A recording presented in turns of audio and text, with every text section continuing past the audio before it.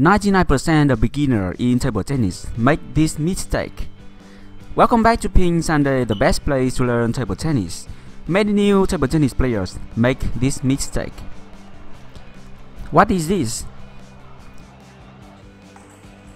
It is the forehand topspin against the heavy underspin ball. Where does the power come from? The amateur player tend to hit the ball upward. They try to overcome the underspin ball by hitting upward.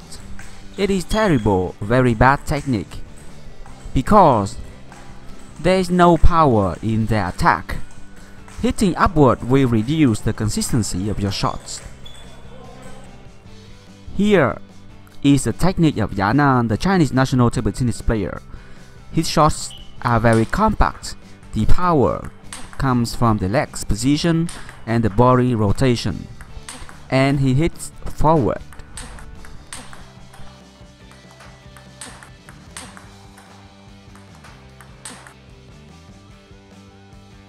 The new trend of table tennis. In modern table tennis, the ball is bigger, there is less spin, and you need to hit the ball more. To overcome the underspin, you need to increase the force. This is the tip from Yanan. I have also explained this concept several years ago. Always hit forward. In my previous video, I have explained why you need to hit forward. In this video, Yanan confirmed this again. Here is the full video that I have translated. In the parentheses is my comment. 大家好，我是延安，今天给大家分享一个正手位拉下旋的这个技术。首先我觉得拉下旋这个技术，有的朋友存在一些误区，感觉它是下旋球呢，上来就可能会重心压的非常低，包括引手也是引到台面以下了。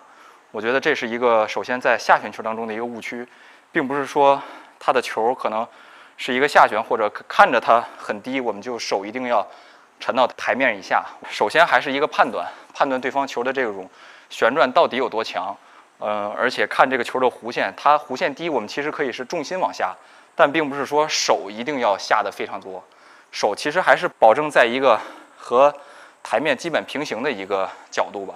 因为你如果太低了的情况下，你就会出现一个从下往上的这么一个发力的方向，所以就会导致可能这个球的弧线也不是特别稳定，包括也会导致你发力的这个质量，包括击球也不会太集中。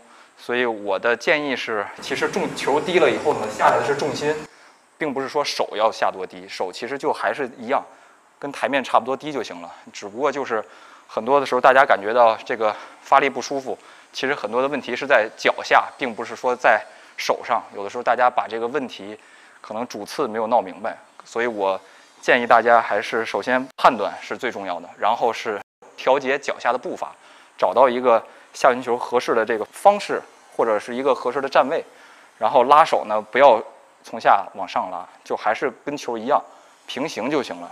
下旋球主要其实是在接触球的时候呢，摩擦球有一下集中，和上旋球不同的是，可能上旋球会撞击多一点，撞击带一些摩擦，但下旋球可能是摩擦的这种成分要稍微多一点，但是呢一定要记住，不是纯摩擦，纯摩擦这个球就变成了纯高调，可能我们70、80年代那种拉弧旋的方法了，因为现在已经完全不会采用这样的技术去解决这种下旋球，因为下旋球基本都是以前冲或者是那种高质量的所谓的调，但其实在我们平时的日常当中，还是以这种抢高点去争取发力，这个是我们主要的这种训练的目标。